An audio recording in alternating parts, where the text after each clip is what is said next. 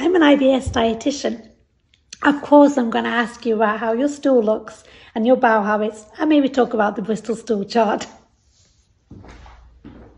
I'm an IBS dietitian. Of course, I'm going to look at the big picture with overall nutrition, sleep, movement, stress, and all of the above to manage your symptoms. I'm an IBS dietitian. We're going to be looking to try and identify your unique triggers when it comes to your symptoms, whether it's caffeine, alcohol, fatty foods, types of fibre, FODMAPs, stress, and then come up with a plan to manage those symptoms so you can live your best life.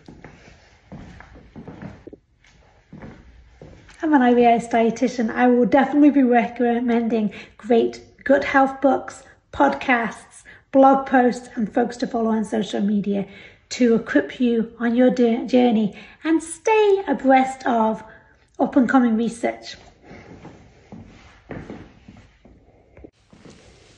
I'm an IBS dietitian. Of course, I'm going to get you to sit down, slow down, chew and savor your food.